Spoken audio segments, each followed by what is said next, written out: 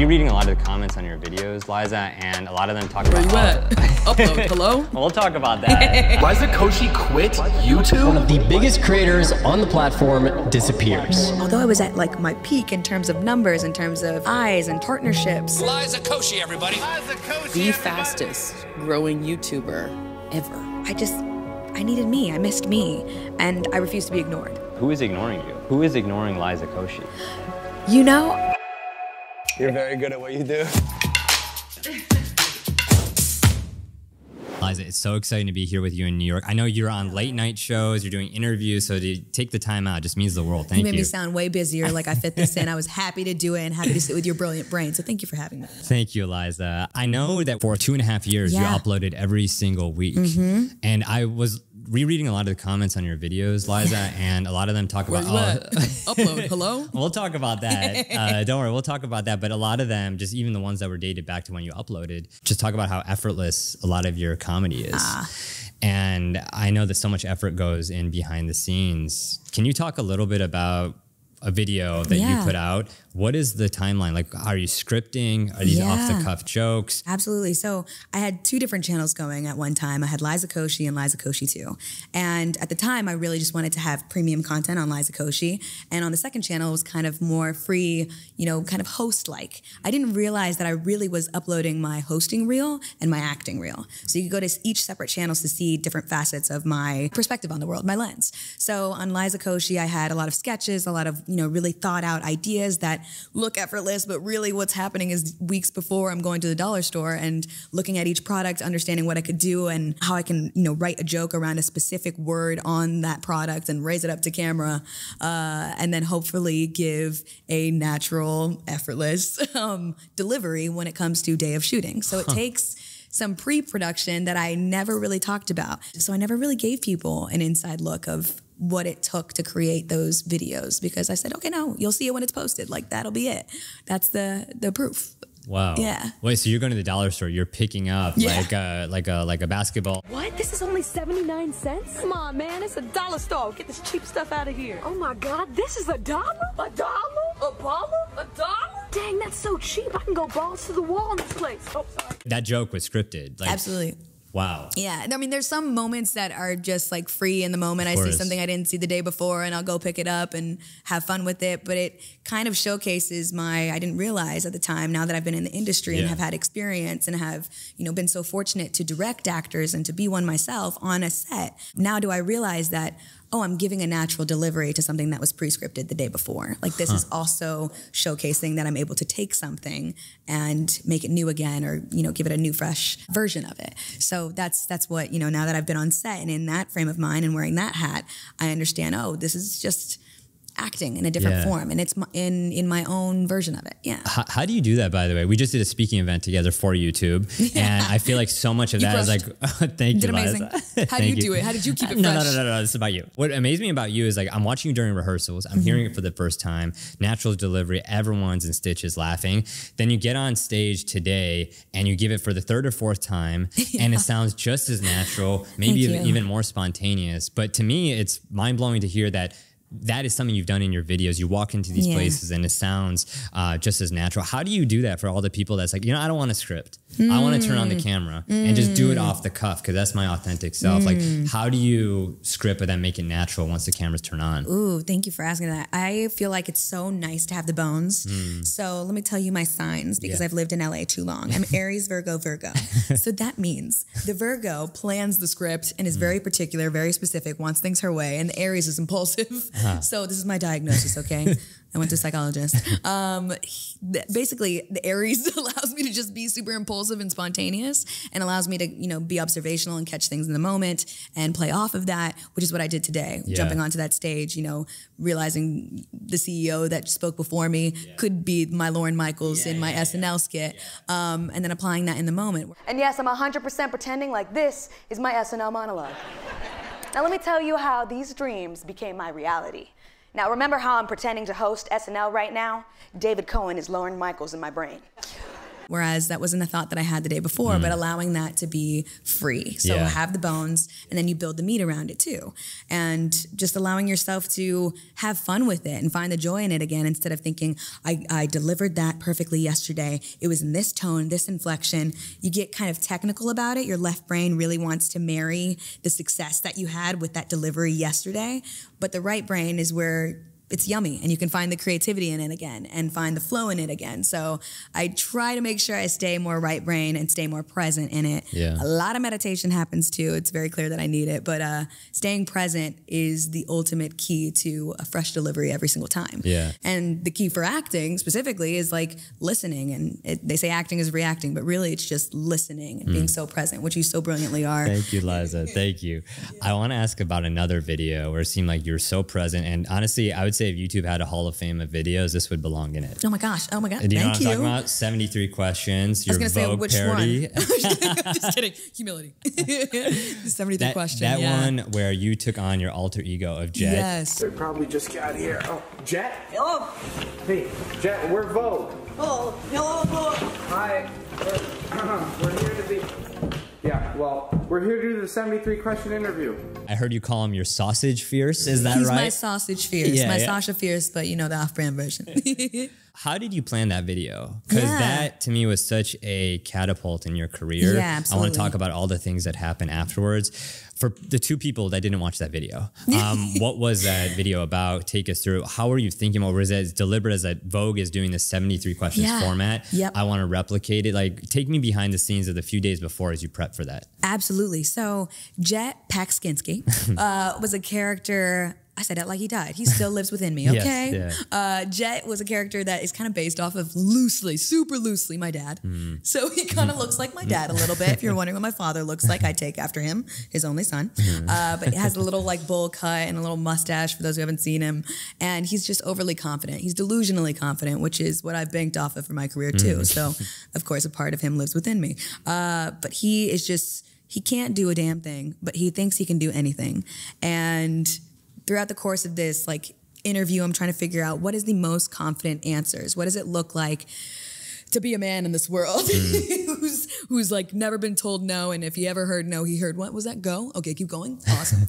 So that's Jet. And I love tapping into him because he's monotone, he has no expression whatsoever, and it just feels like a fun sausage fierce to step into before going into a room and taking up space. And Jet always takes up space. So that's what I think Sasha Fierce does for Beyonce. I think a lot of performers have that alter ego of sorts that helps them feel like they're a superhero putting their cape on. And those were my characters. I had Helga, who was like more of a maternal character. You know, being 19 in LA, I was looking for that maternal, figure from my mother, being a kid, still raising herself alone in LA, and always had the support and, communication with my mother, but, wanted to create a character out of that too. And what did that look like?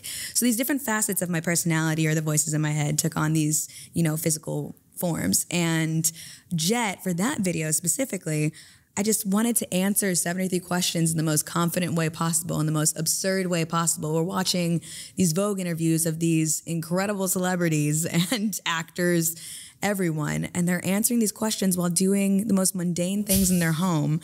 Like, just, I don't even know what it is. It's like lint rolling, like maybe not even that far, but, they're just kind of like, pouring themselves a glass of water and then drinking it or whatever it is.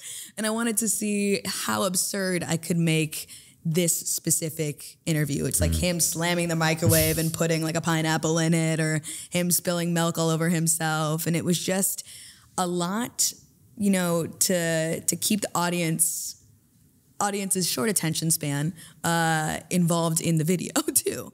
So it's just how much absurdity can we add? How many layers can we add to this video? Liza, I have stats here that I pulled. That parody that you put out of the Vogue 73 questions format has 32 million views to date. That beats out the actual Vogue videos that they did with Nicole Kidman that has 9.3 million views, Reese Witherspoon, 9.1 million views, other folks like Roger Federer, 6.6 million views.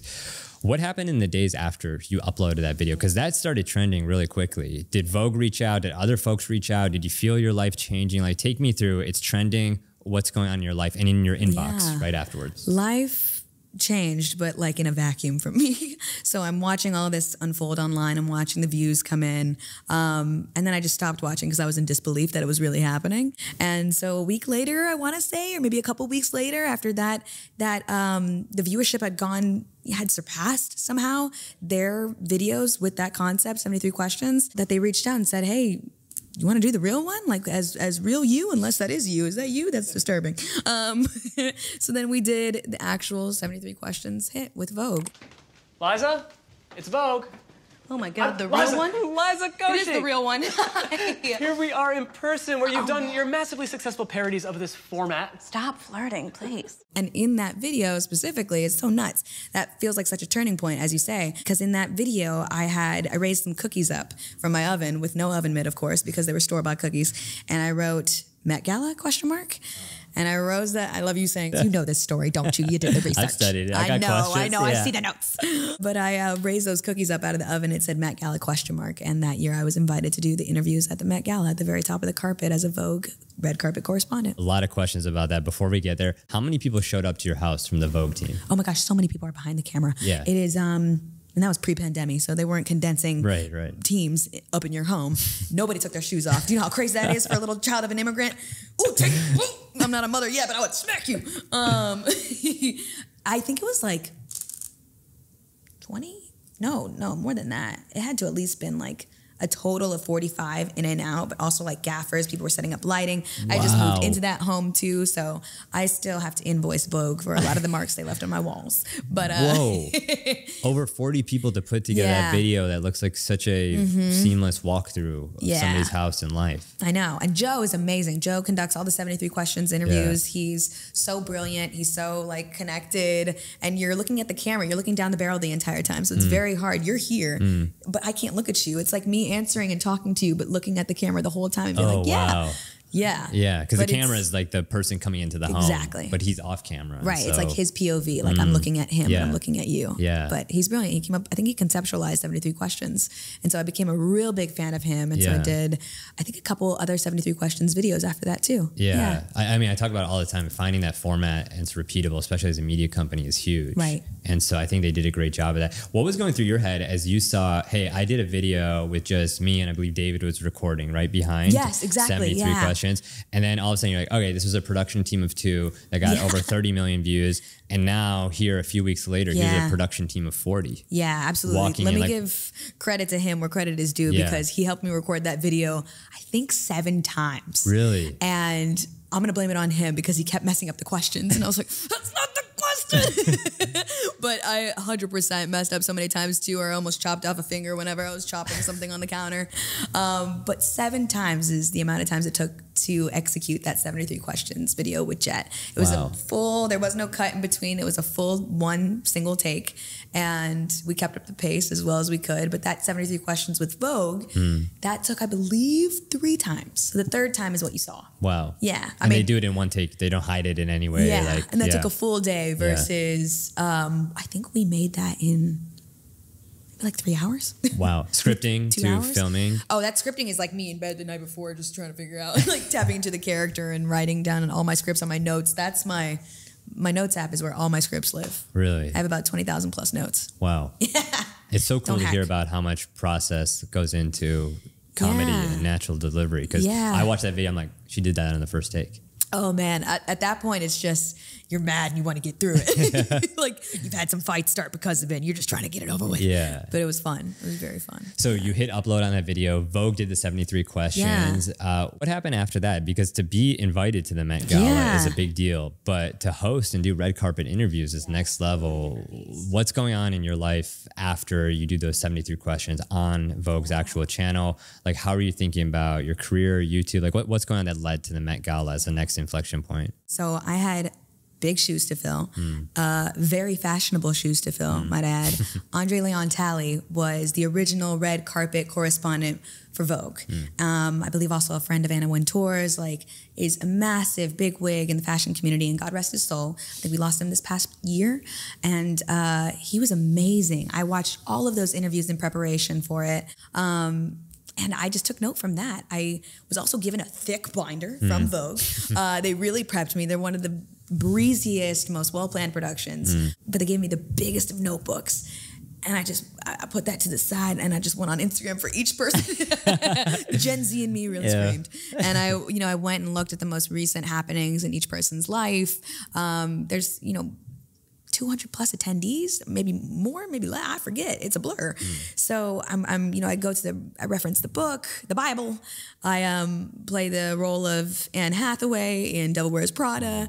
And actually somebody off camera is really being my eyes and ears. They're telling me, Lady Gaga's at the end of the carpet. Like, she's on her way up. Oh, Harry Styles is here. Harry Styles. I'm like, y'all don't have to tell me them. I know them, okay? But, I was newer into the fashion world at that time. Now I've done the research. Now I've had the experience. Now I've met the faces and put the names to the faces, and so they know mine too. But at the time, it was brand new for me. So I just was studying and prepping, praying. And it's a whirlwind. But to be the first creator to host the top of the red carpet is such an honor. And then I came back for 2019, and then 2020, of course, a little pandemic hit, and Coco set us back. we were gonna do a third year, I believe, but instead we did like a video just giving like a full rundown of all my reactions from years prior.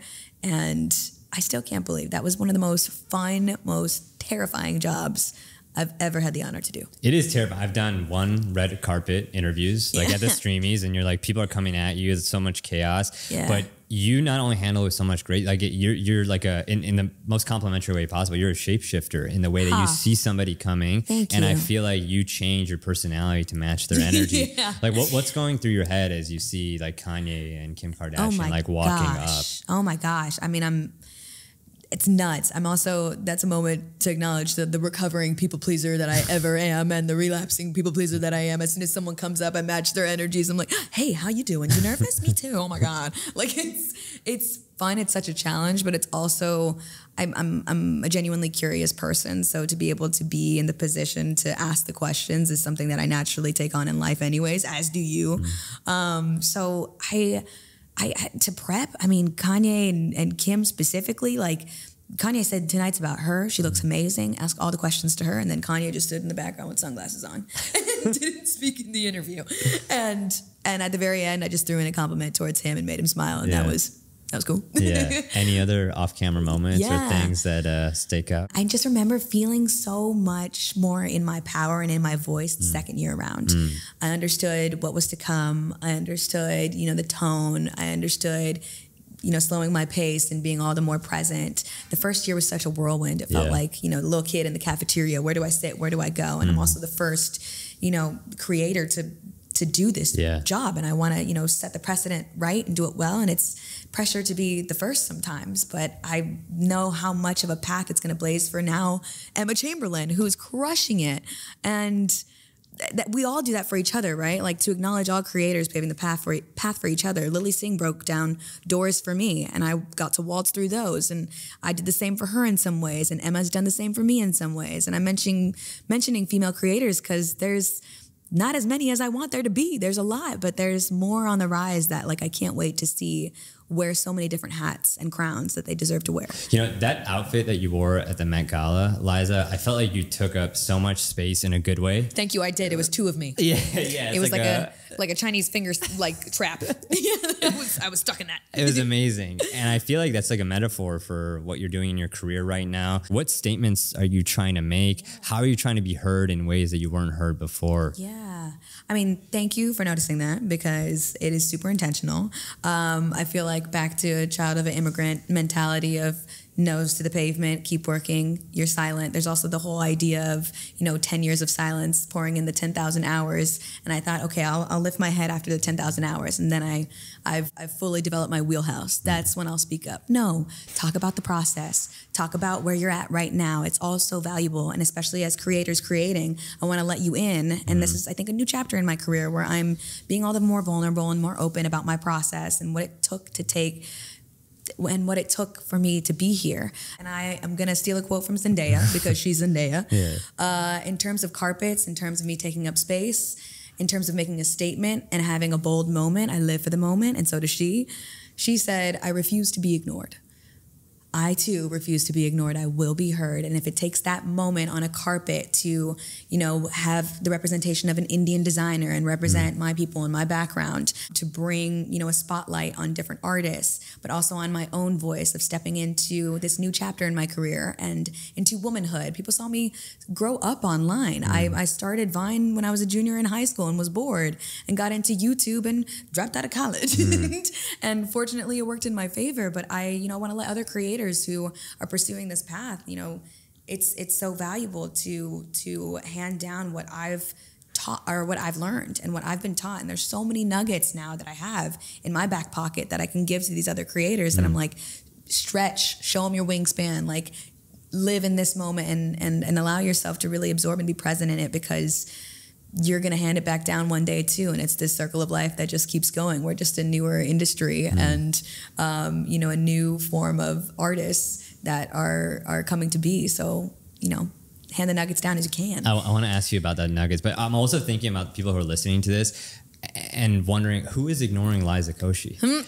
She is getting millions of views. Yeah. Like for younger generations, like you are a role model, like people are watching your videos. Yeah. At that time, it's just so interesting to hear you say, who is ignoring you at that time? You know? We'll get right back to the video, but first I want to thank our sponsor, Flavors, which is a shoppable video platform started actually by my former colleague from YouTube, Alejandro, and it's built around one of my favorite topics in the world: food. Whether you're a food creator or just a foodie, Flavors is where you can watch your favorite chefs and creators, and with just a few taps, buy the groceries and utensils that they're using on screen. But what I think Flavors is doing differently that most platforms aren't is that they're giving creators a piece of the pie. They're giving them equity. A lot of platforms say that they're creator first, but Flavors is putting their money where their mouth is, so you grow as they grow. In other words, they're issuing shares of their company to creators to reward them for their creativity and being there early, because ultimately it's the creators that make a platform what it is. I mean, just imagine if the early creators of other platforms like YouTube and Instagram were rewarded like this. And I'm excited for the ripple effect that this may have on the entire industry. So check out the link below to see if you're eligible for their fund and the additional incentives that Flavors is offering in the next 60 days. All right, now back to the video. I don't know if it's ignoring me so much as trying to define me. And I blame that on the definition that I wrote for myself at one time. And I blame with no shame whatsoever. At one point I was, you know, just creating a certain form of content. I created the idea of what you were going to see from me, the expectation, I set it, and I delivered. And I want to say I conquered. I did well in that. But I've evolved, as humans do, as creators do, and I have a different story to tell. I have a more embellished, lived story to tell from 10 years ago. And what people don't realize, I think, is the box that I built for myself. I compare it kind of to, what is it, like the Disney kid breaking out of that box that they were hired to be into. And I kind of created my own box, as creators do for themselves, and what you can expect from them. And I broke out of that, and it was uncomfortable for some people, and it was disappointing for some people. And as the recovering people pleaser that I am, that was hard for me to, you know, disappoint. But it was the 2.5 years that I was consistently uploading on my main channel and also my second channel. I uploaded for every single week, and I didn't miss any weeks. And finally I took a second to realize that I was pressuring myself into performing in a certain way that people expected of me. And I didn't see the glimmer behind my eye when, you know, editing, spending the hours editing more than you are performing. I didn't see that glimmer in my eye anymore. And I realized I was forcing myself back into a box that I was growing out of, and rightfully so. And I took that step back, and that was for my mental health. And later on we saw, you know, our top world-class gymnasts taking a step back for their mental health. Watching Trevor Noah take a step back for his own lifestyle. He wants to, you know, pursue other endeavors of his, as he should.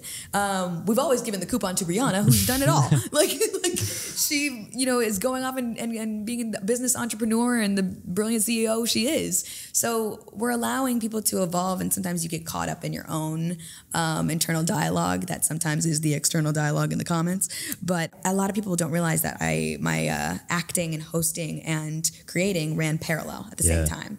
I've been acting just as long as I've been creating, but what I created online, my digital content, had more of a magnifying glass on it. And I was also acting at the same time, series on Hulu or series that I created on YouTube or series that I was so lucky to be a part of on Netflix. And they grew together. It just so happened that YouTube had the most eyes on it. So then the title of influencer and creator, and that came to be. And I honor those. Those are my roots. I love those. I water those. I will forever pour one out for those for Vine every time. But also actor and producer is what I've been, and host at the same time too. And it just didn't have as much, a lot of people weren't hearing that at one point. Yeah. I mean, I looked up your IMDb. You have 8 hosting credits, like Dancing with Myself with Shakira and Nick Jonas, like New Year's Rockin' Eve, 33 acting credits. I believe you're in the Directors Guild. I am in the DGA. We need more female directors. Right. You, Shonda Rhimes, 33 acting credits, late night appearances. When you took that break on YouTube, there was something really interesting in the video that you uploaded right after you came back. You said 2 things that just struck me. One, you said this is the first time in your life that you felt like a success. And I'm so proud of the progress that I've made, because now I consider myself to be successful. Yeah! That's the first time I've said that. Woo! Which I'm like, what? Like, after all those numbers? After all of that. And you said you have a renewed focus. Like, what were you thinking about during that time off? I also heard you uploaded a lot of videos that only were for you, video diaries. What were the themes of those videos, like, that you're telling yourself as you took time off to kind of have this renewed focus for your next chapter? Yeah. I mean, I think there was such a weight and worth placed on those quantities, the number, that felt so much like my sense of self and my worth and what I was able to bring or achieve was so tied to my value. It was so tied to societal success was the numbers, versus individual success was my mental health and my place of peace and discovering myself in my early 20s. So, I mean, creating from the age of 19 to 22 is already such those years are such transitional moments in your own evolution too. So you're stepping into your own, you're unlearning what was taught in your childhood, because that might not have necessarily been your soul's terms and conditions that you needed to abide by the way your parents taught you. So you're teaching yourself all over again as a young adult, but I'm also doing all of that on camera too, and then expected to be a role model of sorts and be setting the pace for, younger kids watching me. So it felt like a lot of pressures all at once. And although I was at like my peak in terms of numbers, in terms of eyes, in terms of, partnerships, I needed me. I missed me. And I lost that version of me, and I missed her. So I decided to take that step back and take that step away. And I think part of the work is the rest. And I needed that rest. And I did it at first with the mentality of, I'm going to rest so I can get back to work. And that is the brown kid for sure. I'm going to rest so I can get back at it. And I changed that mentality to more of a meditative one, to one that I took a seat back and I acknowledged my accomplishments. And I wasn't doing that. I was moving at 1,000 miles per minute, where I wasn't acknowledging, how many dreams had come true that I realized, or that I didn't realize would ever come true at all. And I wasn't celebrating myself. I was just being so hard on myself. I had a really tough inner dialogue for a while, and I couldn't, put on a face anymore and be that for other people if I couldn't even be that for myself. And how hypocritical would that be? So it would be doing myself a disservice to continue being what I was and not creating the quality of content that I wanted to create. So I lost that spark, and I wanted to regain it again. And I feel like I have in a totally different way. And I'm so lucky to have the clarity and to have the peace of mind and to have deeper connections with my friends and family and faith that I watered during that time and are still consistently watering. And it's your constant work in progress and masterpiece at the same time. One of the other things that a lot of people don't know about that you did during this break is you started production on your own show, Liza On Demand. It was actually a really big reason for the break, because there was so much going on with Liza On Demand that I was like, I'm being demanded everywhere. I can't. And I want to ask about the writer's room specifically. Can you take me on the inside of the writer's room? Like, what was going on, and what were you thinking after being a solo writer for your videos for so many years? years, now having a team, like how many people are in the room? Yeah. How did you think about ideas? And that changed your perspective. Like, you know what? Doing it solo, I don't know if I'm going to go back to that. This is what I see as the future of how to extend my creativity. Yeah. A writer's room consists of a wall and spaghetti. And it's everybody throwing everything everywhere all at once. Trying to create and conceptualize episodes for a show. And then from there, the writers take that and run home and, whip up a script and then bring it back, get the notes. Like, it is such a process that is far different than me and my thumbs in my bed on the notes app. That was all I was doing previously. And then to be exposed to that experience of such collaborative nature, of such fun, of like going out afterwards and having drinks and then having friends and having, still conceptualizing after a couple of shots. Like you're creating magic with people. It's like being, like in a music studio and it's like being in your closet, recording music, which is a freaking way to start. Go at it, do it, whatever way it takes for you. But to going to a studio and having lunch and kicking it and throwing around ideas and having magic and having somebody take your idea and run with it to the next one and embellish it. And just there's so much ooey gooey yummy goodness that comes from a writer's room, and so many brilliant brains that have so much more experience than you do or come from a different perspective and are cultural consultants of their own cultural and ethnic backgrounds too, so you can make sure you're having a proper representation of this person's voice, this person's experience. So there's so much respect and honesty. There is the room you want filled with no men and no women and no people, and you want people to shoot down ideas so that they can create better ones. And there was nobody. I was working in a vacuum, so I was working within my own, the echo chambers of my own mind, and I was so Aries independent with it, of course, that I never showed cuts to my family, really. I never showed my YouTube videos to my friends so much, and I didn't get the collaborative nature that I did in that writer's room. I loved it. I got bit by the bug, and now I can't stop. Hearing about the writer's room makes me think about how so many people try to pit traditional media and social media against one another. Yeah. The lines are blurred, honey. Yeah. They're gone. And you've lived in both worlds. Yeah. What's one thing that you think traditional media gets right that social media creators don't understand or maybe get wrong? Ooh. Damn, I'm woo-woo today. I'm about to mention the age of Aquarius. We are moving... Sorry, girl, the stars are speaking to me.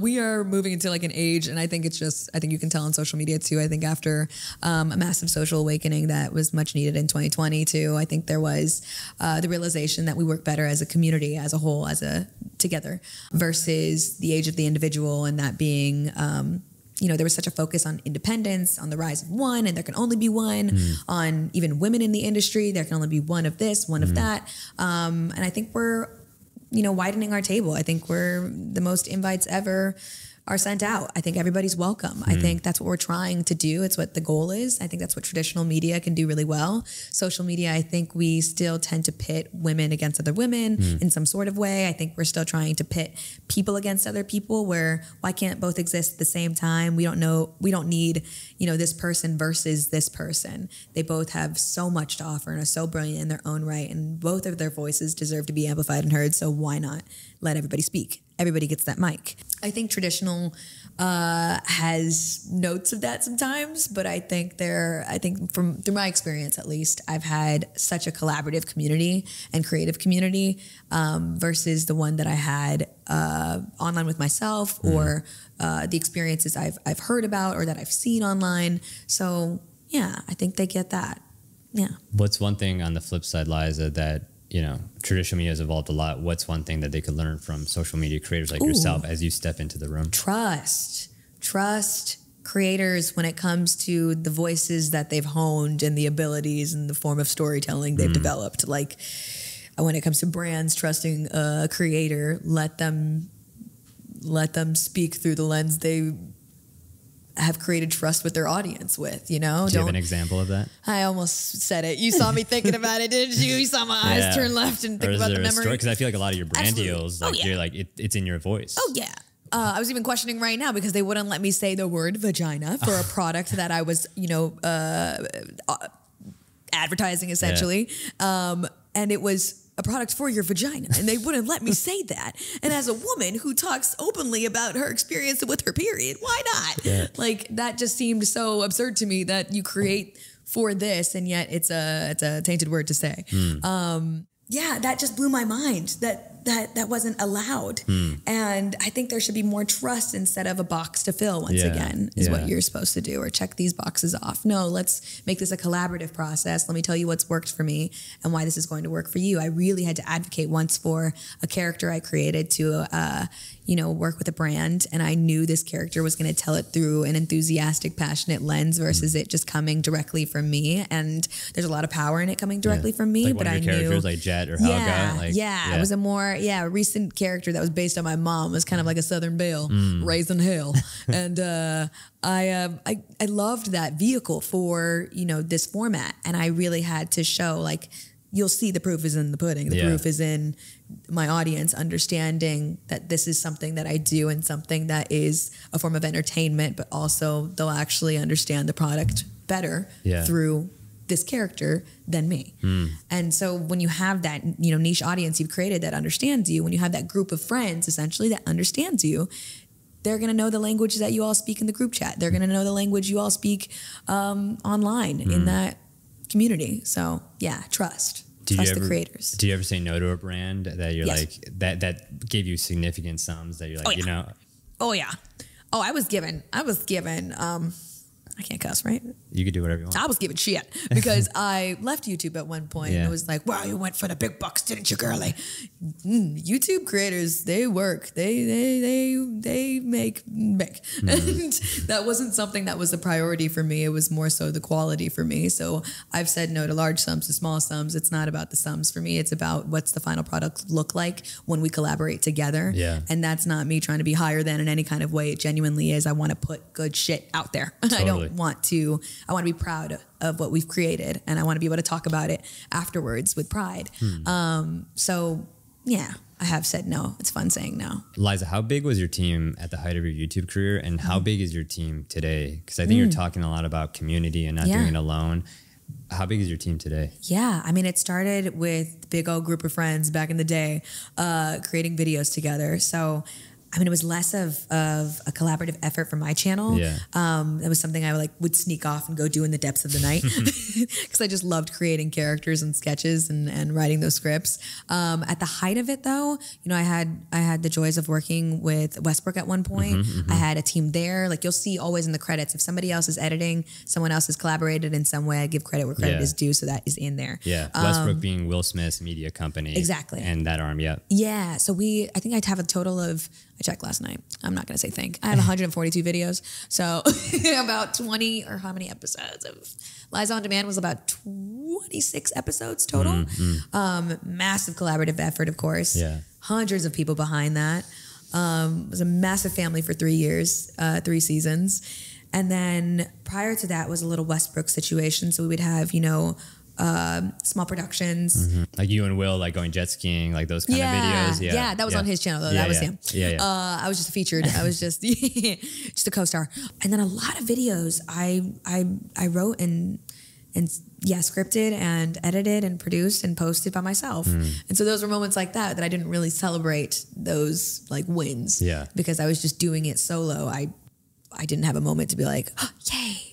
And to watch it with the community of the people who were actually watching. They were just numbers to me, and little do I realize they're real, amazing humans, of course. Real quick, we'll get right back to the video, but I want to say thank you to another one of our sponsors, Creative Juice. The hardest part about being a creator today is honestly not the stuff you see on camera. It's the stuff that happens off of it. I'm talking about the finances, the operation, just the day-to-day of running a creator business. And that's where Creative Juice comes in. Simply put, Juice is a one-stop shop for all your business needs as a creator. They provide business funding, banking, and tax tools, and best of all, a community for creators. They just launched Juice Club, in fact, which is a great members-only community for creators where you'll get a lot of benefits like advanced bookkeeping tools, priority creator support, exclusive events and community, monthly AdSense advances, and so much more. And best of all, you get it all in one place for an affordable monthly price that's tax deductible. So check out the link below to get started. And now back to the video. I feel like you voice acted in your videos and your character for so many years. Now you're voice acting on the big screen. Yeah. RC in the new Transformers movie.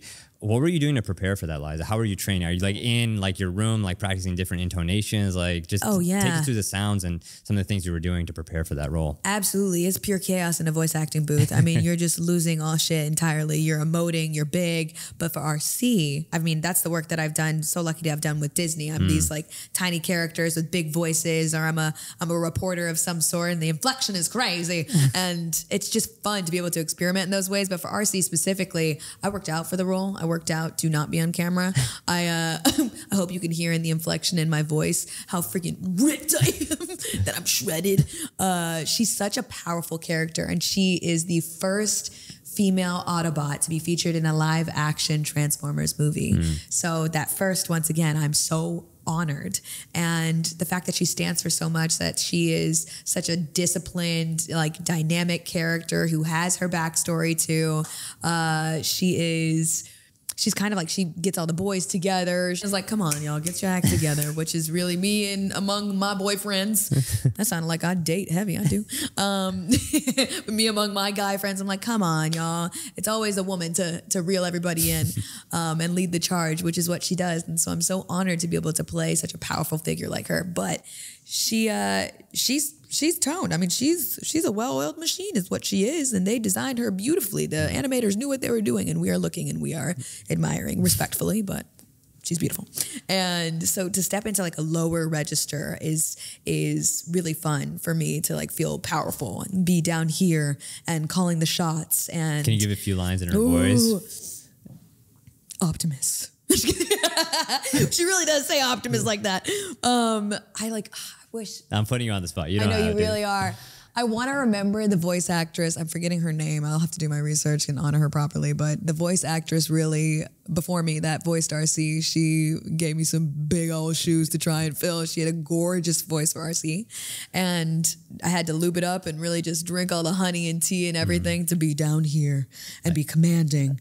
But I don't have a line for you. No, that's a spoiler. I signed an NDA. You have to watch the movie. I can't wait to see it. Liza, your bio sticks out to me. Like you said, you're just a little brown girl with big dreams. Yeah. As we look ahead, what's your biggest dream? Let's say we're talking in 5 years, you're looking at your accomplishments, your milestones. What have you done, and how are people talking about Liza Koshy? Man, I mean, so many dreams have come true that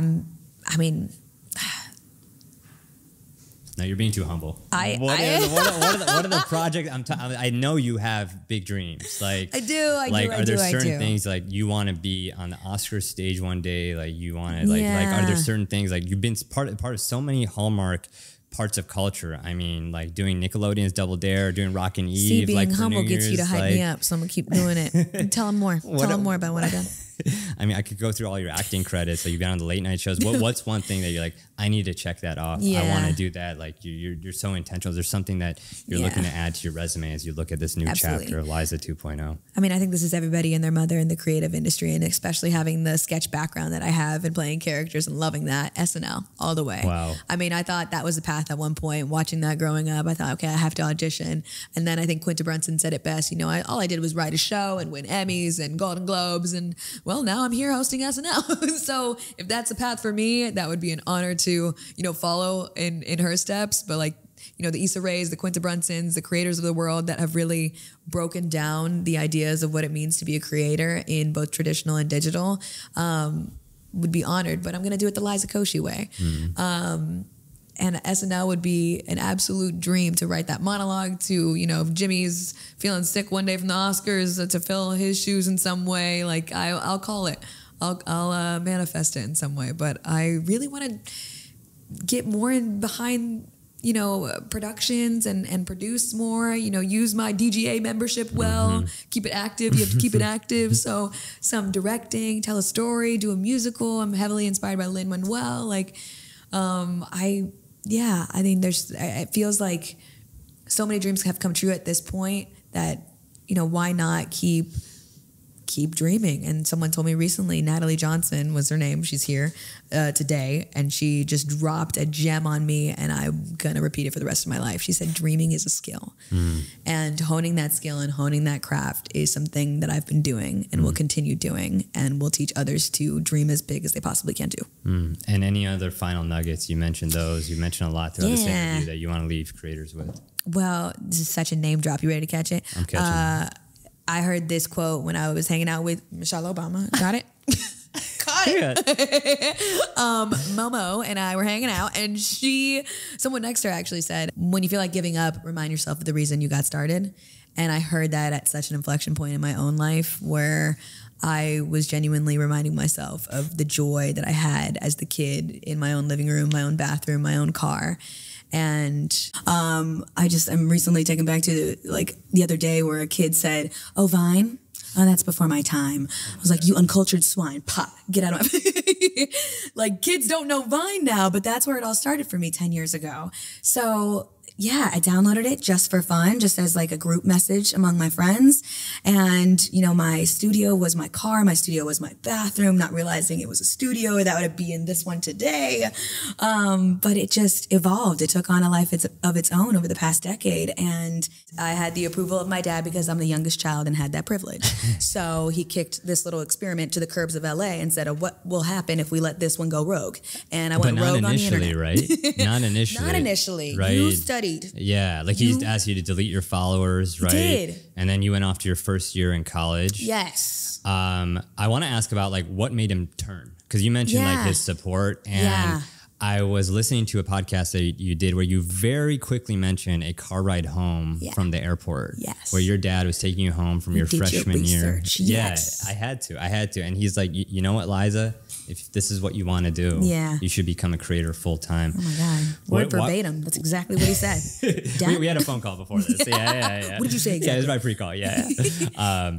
Why do you think he had that turn of heart? What were you doing in that time? Yeah. Especially because I think there's so many creators who try to convince their parents to do this full time. And you did in 1 year. What happened there with your dad? What was that conversation, that car ride home about? And you say turn of heart, but I think it was always in my dad's heart. My mom and dad met in theater.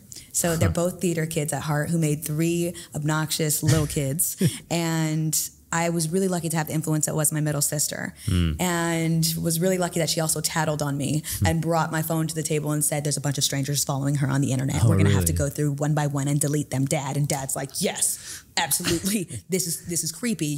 My daughter's making videos on the internet for free, and strangers are following her." No, one at a time, blocked every single one. And it wasn't until a year later that I was on a tour at a university, Emory University, to be specific. This is where my sister went. Really? No way. Yeah. I almost did, but then I didn't, because our tour was being followed by another group of kids. Another tour was happening behind my own tour, and these were kids that were following me online and said, you know, they came up to me and introduced themselves and said, "I really appreciate the work that you're doing online. I love your videos. Can we take a picture together?" And so we had this moment where we took this photo, and my dad's just kind of observing from the side, trying to understand what's going on. And it was in that moment, ironically, at university, where he said, "You don't have to go to university. Let's figure out what this is. I give you my endorsement. You know, let's figure out this path for you, since it's happening clearly." And I still remind myself of that making that child Liza at 19 with dreams proud. So it's always tapping back into that and honoring where you came from, and doing so with my dad in mind, with my family in mind, with my faith in mind. And just keep pushing, keep striving, keep thriving. With your sisters, with everyone, thank you for getting started. I don't know if you have any other final words, but Liza, I am so excited to see you one day. I have no doubt that SNL monologue is going to happen. I'm going to try. We're going to manifest it. And I'm so excited to see you evolve and go into this new chapter. And for all that you'll do. So thank you for coming on the show. Thank you. You too, John. I love your story. I'm going to pick his brain once the cameras are off, but you are just so brilliant. So thank you so much for taking the time and the diligence. Y'all don't see this iPad, but it is full of notes. And this man listens to podcasts on 3x speed. Sean Evans listens to 2x speed, sure. You do the work. And so that shines through, and I'm so appreciative of being seen as a human behind the scenes too. Thank you. The best, Liza. Thank you so much. That's a wrap on Liza Koshy. All right.